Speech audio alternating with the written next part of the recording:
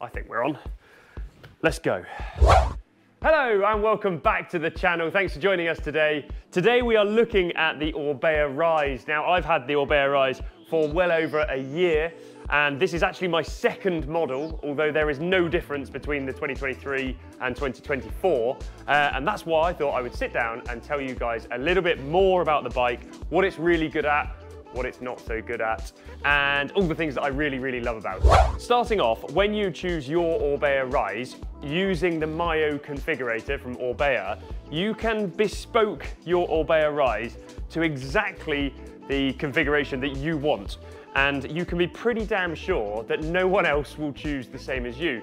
Reason being, there are so many possibilities on the Myo configurator. You can change so many pieces about this bike, and that's what makes a lot of the bikes from Orbea very unique, that you're able to do that. So you can change the frame color on this area to the top tube color, to the decals on it, to the stickers that go on the fork, to the wheels, to the components, etc. So you can really be sure that you're very unlikely going to find an identical Orbea Rise to yours when you're on the trail.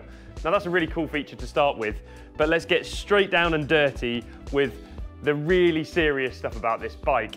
So what makes it unique? Well, it's well under 20 kilograms, and that for an e-bike is pretty special, to be honest with you. But the really fancy part about this bike is right here, where it says EP8 RS. Now, I'll be honest with you, when I started riding this bike over a year ago, I saw the RS and thought, rally sport. I thought, oh, it's gonna be more powerful, it's gonna be even more mental. I couldn't have been more wrong. What that means is rider synergy.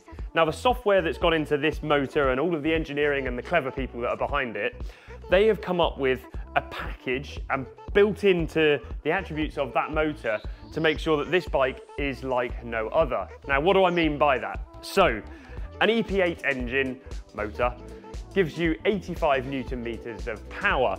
Now, the RS Rider Synergy, that will give you 60. And you're probably wondering, hang on a minute, why are we going backwards? Well, it's not backwards, it's not detuning. What this is actually making the software and the power output feel completely different. Now, the way they do that, or the way that it's actually perceived as a rider when you're riding the bike, is that the more effort you put in as a rider, the more that this motor will say, I'll give you some more juice. And that's the really bespoke way that they have designed this. And I love it. From a rider's point of view, it's not an e-bike that you get on, you put into boost and you do no effort and just eat the mountain up like a motorbike. No, that's not what this bike is about. This bike is about someone like me that wants to ride bikes. I want to put in some effort. I want to actually feel like I am doing everything. But then I've got a bit extra here and I can go a bit further and I have that sort of the benefit to having an e-bike. So it's kind of combining those two things together, which I really love. Now, don't get me wrong, I do love a full fat e-bike where I can just put it in turbo, not put any effort in and just go and have a good time. However, in terms of cycling, exercise, training, all of those things, I do want to feel like I'm doing something, and this motor and this setup allows me to do that. Now, the next thing you can do to make it even more unique, which is what I did last year, I made my Orbea Rise from 2023. As I say, the geometry and components were exactly the same as this year. There was one change. Last year, I wanted to make it as light as possible because I was racing it a lot during the Maxi Avalanche series, which I was delighted to take the win overall, and the bike really helped. Now, I had less power, yes, but that was proved to not be a downfall when it comes to racing. I had less power than everyone else, and yet because of all the other pieces of the bike, it meant that I could go faster than everyone else, or maybe that's because of these things as well, I don't know. Anyway, last year I had a 360 watt-hour battery in the down tube. That made the bike that little bit more light. This year, I've gone for a slightly bigger battery. I've gone for the 540. So those are the two options that you've got when you spec your Orbea Rise. Now, in terms of distance, how far you can go, I don't know. And obviously it would be an unfair comparable thing if I said you can do this far on your Orbea Rise, because it depends what elevation you're gaining. It depends how much you weigh as well, because obviously that has a huge amount to do with distance and how much your bike is going to take you, because if you are a bigger rider, it's obviously not going to take you as far. But what I can tell you is that I can go further on my Orbea Rise than I can on my Orbea Wild, which has a far bigger battery. Now, I think a lot of that is to do with the ergonomics of the motor, the way that the bike handles, and what it's actually about. It's about riding a bike. It's not about putting it into the highest power mode and just hammering it up a fire road. That's not what this bike is designed to do. Now, if you want to go even further, you can do that by adding one of these beauties. This is a 252 watt-hour range extender, which fits very nicely into the slightly modified bottle cage holder here. So it's actually a slightly stronger one, and then you just put your cable just to the other side onto the bottom of here, which you can't see. I'll show you in a minute from a B-roll clip, where you can connect it into the motor. So that then gives you a huge amount of range, which will last you a very, very long time. Now then, suspension. What have we got? We've got two options. So you'll always have 140 mil of travel on the back, which I think is plenty. A lot of people have talked about aftermarket modifying and stuff, but if you think about it, Orbea invest millions of pounds into understanding how they want this bike to perform, and it's a bit like people that modify their cars at Halfords. Do you really think that walking into Halfords and putting some modifications on your car is going to make it go faster? No, the car manufacturer has invested millions and millions of pounds into understanding how to get the best out of that car. It's exactly the same here. You don't need to modify the bike. Orbea, the geniuses at Orbea, have designed it to work in the way that it does. So I would strongly suggest leave it as it is. So 140 mil on the back. You do have a couple of shock options. So you can have the heavier duty shock like I've got. This is a Float X factory from Fox.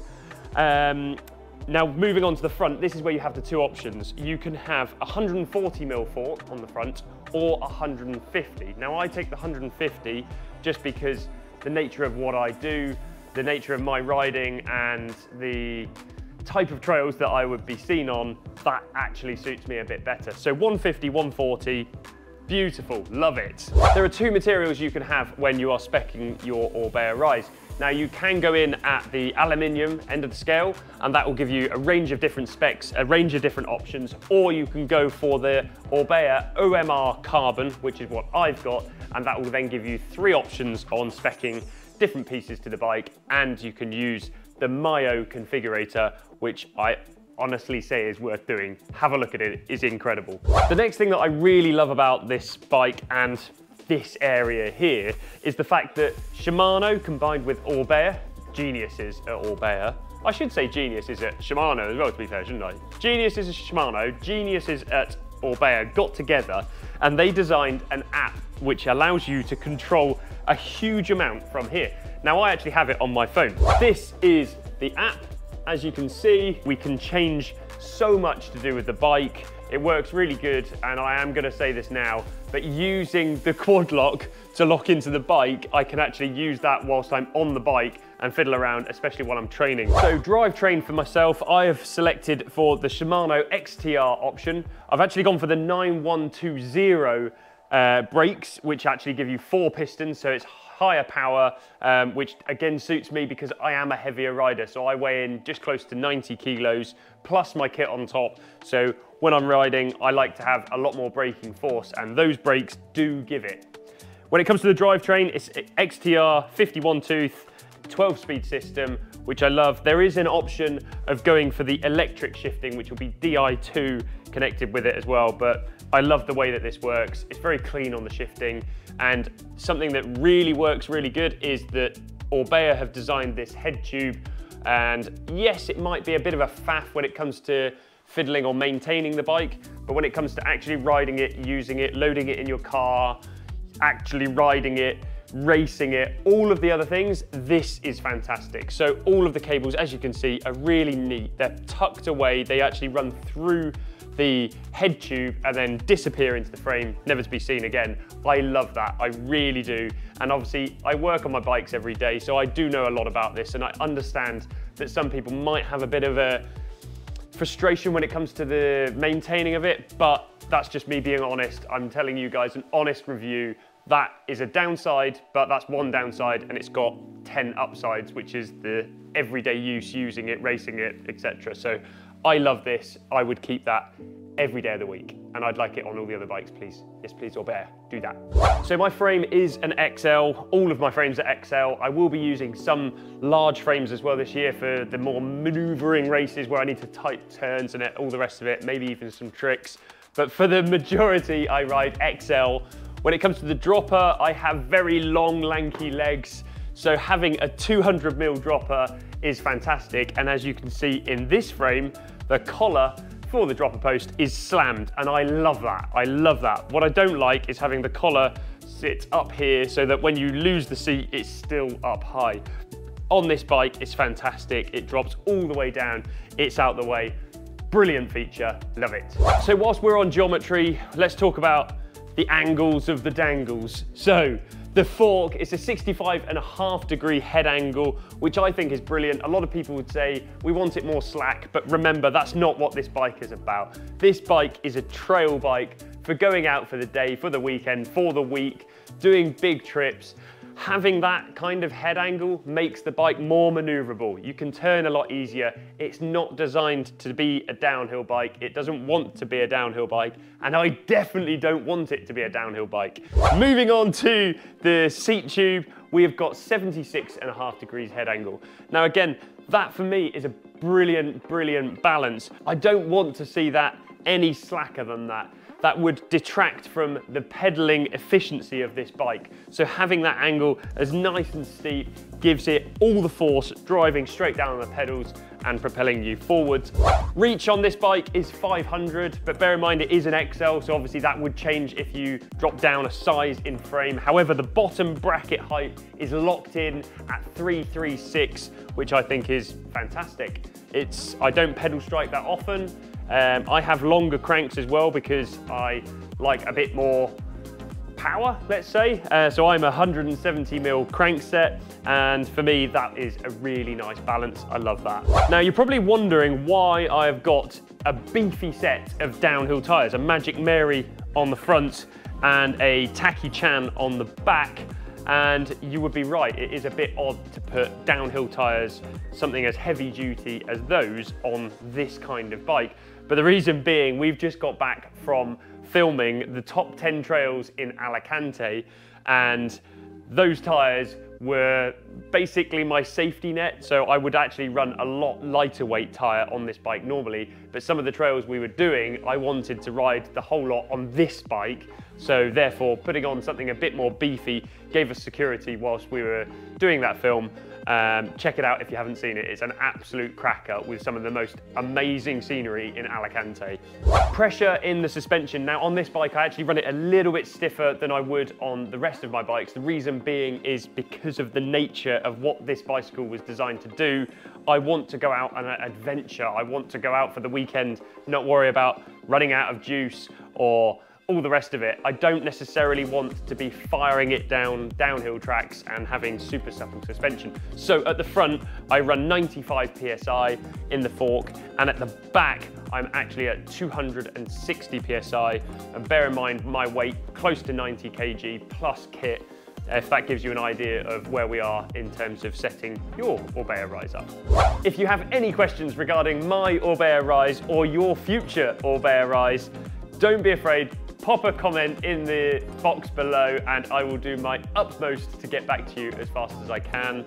Thank you so much for watching. I really do hope this has helped and given you an insight on this unique bicycle and what it's capable of. I look forward to seeing you on the trails with your Orbea Rise very soon. Take it easy, stay safe out there, happy riding.